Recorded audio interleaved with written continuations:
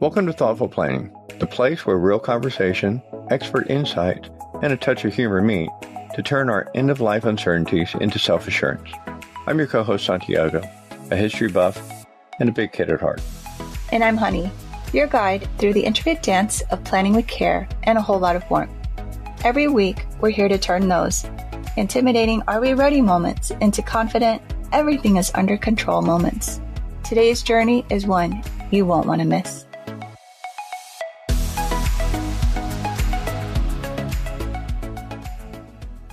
Hi, welcome back to Thoughtful Planning.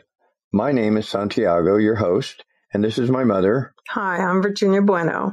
And today we're going to share a story about the passing of my father, her husband of how many years, Mom? We were married 42 and a half years. 42 and a half years, so a couple days. So before we start, I'd like to start you off with an essential question. So I want you to think about this. Do your loved ones, your spouse, your husband, your children, know what to do with the paperwork that you have ready? Do they actually know what steps to take? So I remember the day that Dad died. It was actually a nice day. I was at Fort Lewis, Washington, training with the cadets. And we were actually doing EO training. So there's this huge tent, and they had some method actors out there acting out different scenarios. Steve called. My brother Steven called. He usually doesn't call me. So I took the phone call, walked out, and he told me that something had happened to Dad at the work site. I don't know, were you with him at that point when he called me, or? No, I made phone calls. I received a message from your dad's phone, and it was a stranger. And he said, I work with Jimmy. And he told me that they were at the hospital. So I reached out to all of you. So I was, I was in the Army at the time, and I was at field training with our cadets at their summer training. And the thing I remember is going down to my knees and my sergeant major walking out to me and kneeling down, and he heard the conversation. He and another NCO came to my side and they picked me up. They said, "Don't let the cadets see you like this." So I knew that I had to come home. And what I ended up doing was we went to the headquarters, told them what was going on. We waited for the paperwork to get there. Red Cross had to be notified. And then the Army put me on the next thing, smoking home. The next morning, it was like 7:30 in the morning, something like that. I got back and I just remember telling Steve when he picked me up at the airport, "Damn, it's hot." Because it was hot. Yes. It was a summer day. It was, if I'm not mistaken, the 22nd of July. So we went to the hospital to see what was going on. And then I know Mom and I had a conversation about paperwork. Yep, documentation. So I asked, where's the paperwork? What do you got? And you said something happened to you that night, too, did not? I had a dream, of course. Jim, my husband, telling me documentation. And that was the Friday night when I went home. And I saw Santiago the next day. And I said, your dad told me documentation. That's the only word that came out of his mouth. And what my son had said was, we need to get all his documentation together. So it was, I've always had these type of senses of dreams. So it was something that had to be done.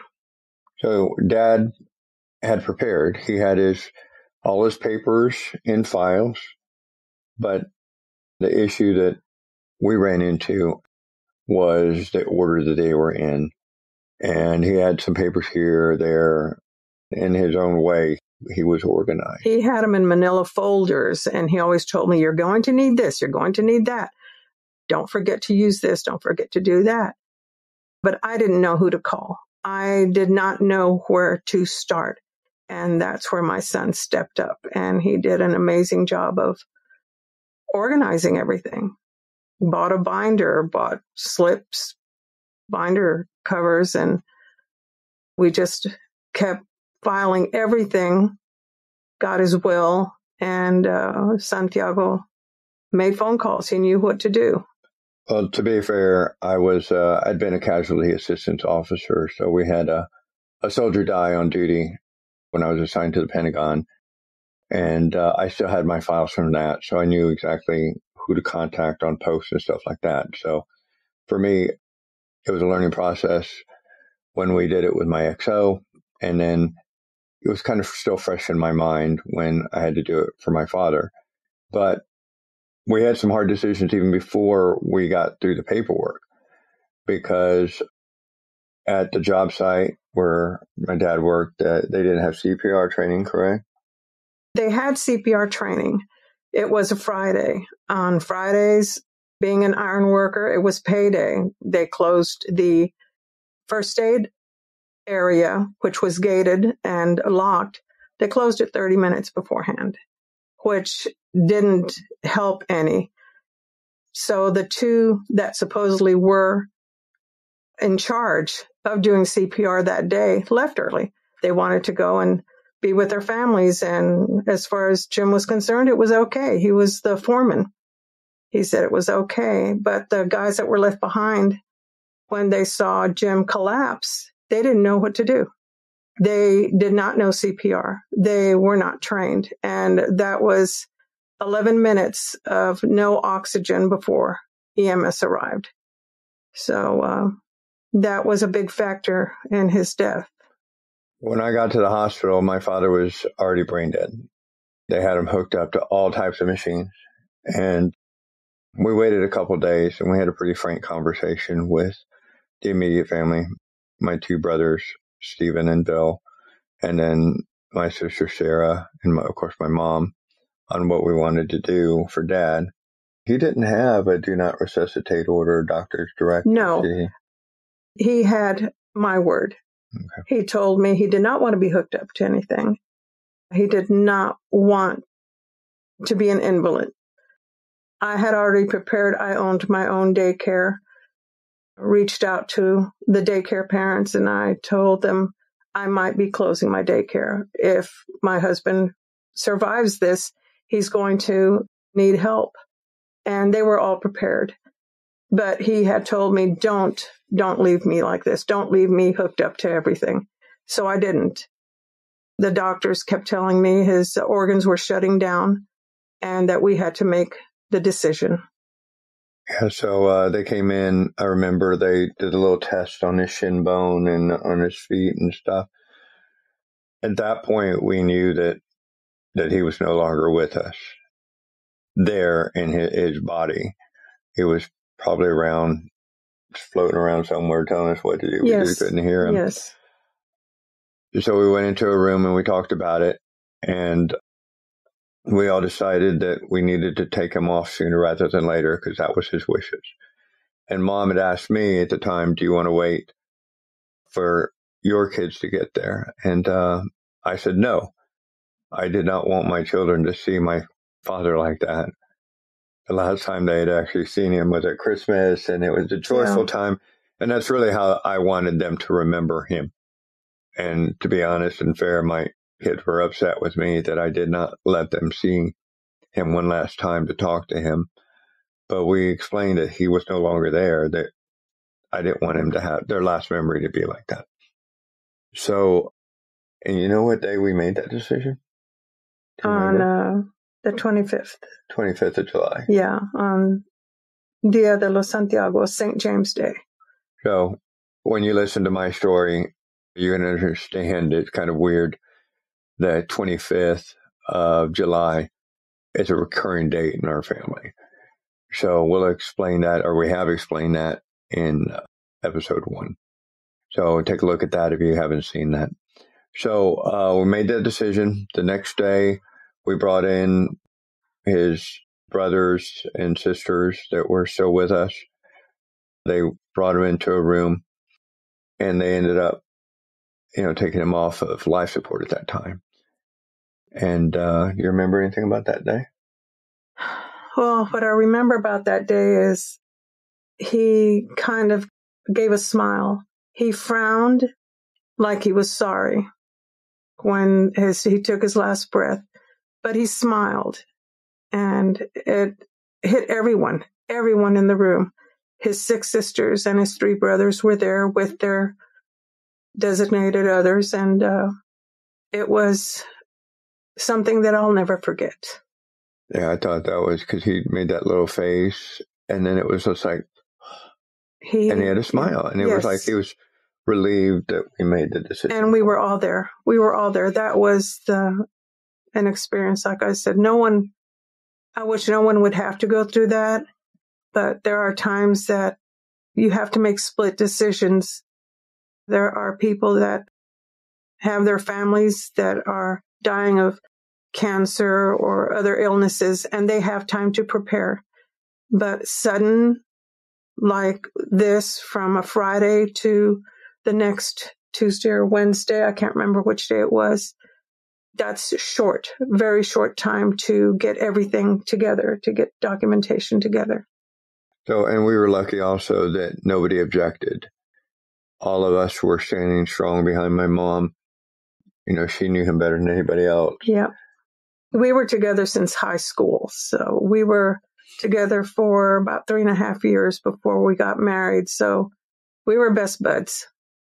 I mean, yeah, since you were 15? Yeah, well, I met him when I was 12.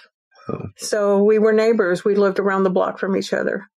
So one day he said, "Do you want to ride home?" And got into his 57 Chevy. My best friend between us didn't trust him.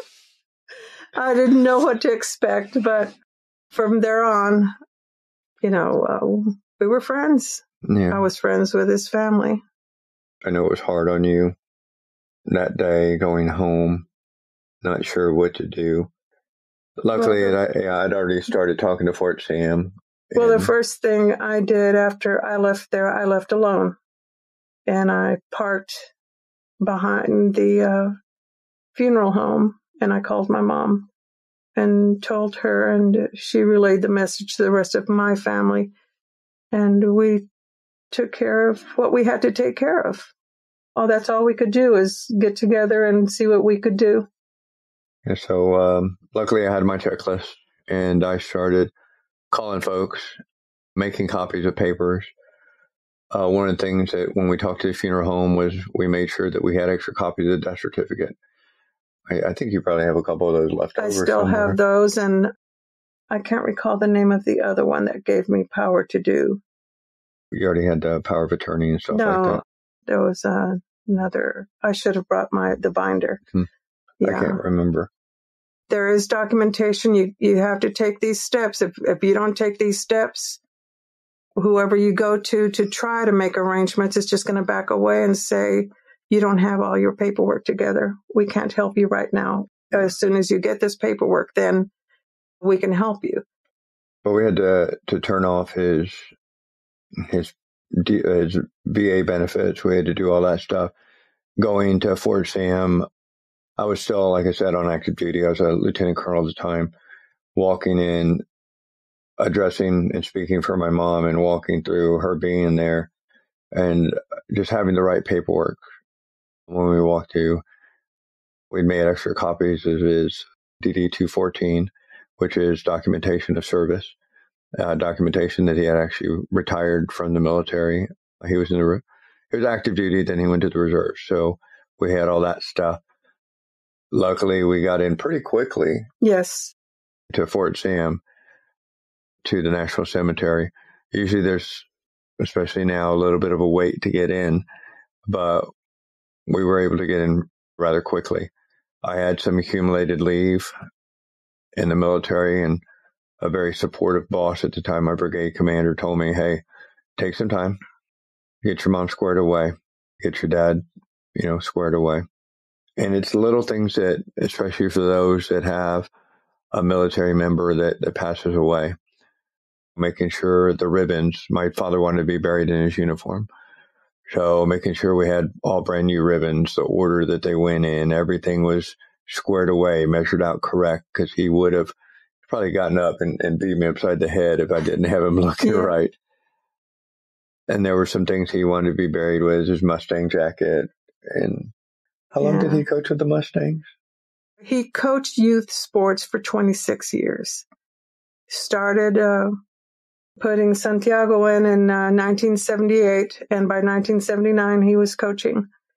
And we had his jacket. He had to have a Packers, Green Bay Packers, in the casket with him as well. And Jim and I had a $5 bet. Whoever goes first wins. And I wrote on a $5 bill until we meet again, and I put it in his pocket before we closed the casket. I think everyone had a little trinket. My kids had something that they wanted to put in, but the Mustangs was the biggest thing for him to coach Pop Warner football. When we went to once we got everything taken care of, it really wasn't that hard to do. It was just time consuming, making sure we had the right papers to the right office. And for me, I think it was, they just wanted to get me out of there because I was pretty vocal. And they were like, let's get this dude out of there. And I don't know where he gets his pushing us from. I think the chancla had something to do with it. Wooden spoons, maybe? I don't know. But what we did, we were able to get my father buried with honors at Fort Sam National Cemetery. Within a week, yeah. And I just remember when we went into the church, all the people that came, it was humbling to know how many people came up and said, he was my coach. I remember, this, that about your dad. He was a mean old, a lot of that. And then, in fact, later in life, the man that my sister married, turned out that he was coached by my dad, didn't even know it. He met my husband after my husband died. He said, he always told my daughter, there's this guy, this old man. He never gave up on me. They misspelled my name on the chart, and it read more or less, and his name was Morales. And he would tell this kid, sometimes you give me more, sometimes you give me less. And it instilled in this 8-year-old. And he never forgot that old man. Then he saw my husband's picture up display in my home, and he said, that's the old man that coached me. What Albert didn't know was that my husband was his uncle's first sergeant. My daughter went on 2012. In 2011, right after Jim died, she met Albert, and they went to a Christmas party out of town where his uncles lived. And she introduced herself as Sarah Bueno. And the Morales said, two of them looked at each other and said, we knew one. He was our first sergeant. And they told her stories and brought her to tears. They cried. He had an impact on a lot of people, and a lot of people haven't forgotten him. But the main thing is, even with all these memories, being able to get all this documentation together was my main priority. And like I said, that's the main concern that I have for a lot of people. Even if there's people that are ill with a long illness, are they prepared? We don't know. Yeah, and as we say, or said in episode 1, when Honey and I were going through what I was going through, we were not prepared. We're still not prepared. And we told you this, this is a journey. And this is a story to help hopefully inspire you to get your stuff together, get your paperwork squared away. Just because you know where everything is, you know what to do with it. The question is, do your loved ones know what to do with it? It's a hard discussion to have. Not fun, but it is necessary. So in our episode about hospice, we're going to talk a little bit about the necessary paperwork you need to have if you have a long-term illness. And that's something that my mother was just talking about, making sure we had that prepared. And it's kind of hard to do. It's a hard discussion. Anyway. Sometimes your spouse wants to say, well, I don't want to talk about it. I don't want to know what's going to happen. But that is the biggest mistake people can make nowadays, not to know what's going to happen. I even have my grandson prepared. I said, now I want you to know where this is so you can have it ready if you're the one that's here. And someone says, do you know where grandma's paperwork is? Do you know where mom's paperwork is? Well, they know where it is and they have to go from there. And it's in the same binder that my son prepared for my husband, but the binder is in a safe. So in the whole closet there somewhere? In the closet. Yeah. All right. Not that I know how to get into it, but yeah, just being prepared. And I know Mom still goes out there every anniversary, his anniversary, which just passed, birthday, and then on the day that he passed, putting out Green Bay Packers stuff that somebody takes off. We're in Dallas country. No, they didn't take that. I put Spurs. I didn't know what to do, even when it came to decorations, because he wasn't a flower person. So I would put Spurs koozie, a Green Bay koozie, and a Pepsi bottle. He was a Pepsi-holic. And I went one day to collect everything because they give you a certain day that they clear everything out that if you want to keep something. And all the Spurs stuff was missing. And I went and complained. And I said, they didn't take any of the Green Bay Packers things. And they said, we're not Packers fans. Nobody wants that. So I'll never forget that. And I'm pretty sure my husband was, rolling and laughing that, nope, you can leave all that here. Yeah, it probably meant more to him than the Spurs got. Oh, yes. To tell you the truth. But again, like Honey and I had said in our first episode, this is a journey. We want to let you know where we've been, or we're not lawyers. We want to inform you of what's happened in our life. And this was it should have been an eye-awakening moment for me, but it wasn't. I went home and I was told Honey, we got to get our stuff together. And I was numb. When Jim died, I was numb. You just can't think straight. You have to be prepared. That's the bottom line. And that's what this whole thing the reason we're doing this is because I don't want Honey to be worried. I'm hoping that my children, I know my children will be strong enough to help my wife. My wife's a very strong-willed person. She'll be able to keep it straight for a bit, but I don't want her to worry. So if you take anything away from this, I want you to go back and reflect on that essential question that we talked at the beginning of this podcast. Do your loved ones know what to do with your paperwork? Even though you have it, do they know how to make sure that your final wishes are taken care of? Do they know exactly what to do, especially with the military? This will give your family peace of mind to have this taken care of. Yeah, sure. Well, so if you'd like more information and you would like to subscribe to our Facebook page, please do so. Look for the link in the show notes below. And we're going to share a lot of checklists with you, points of contact.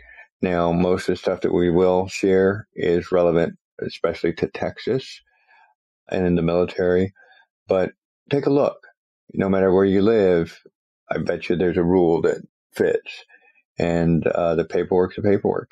You have to have all that documentation squared away. You have anything else to add, Mom? No. I think we did a good job here. Oh, yeah. I hope this helps everyone out. It will. Cool. All right. Well, thank you for joining us today. And until next time, we hope that everything that you planned for is executed exactly like you want it to be. Have a wonderful rest of your day. And just like the vibrant hues of a setting sun, we're wrapping up another episode of Thoughtful Planning.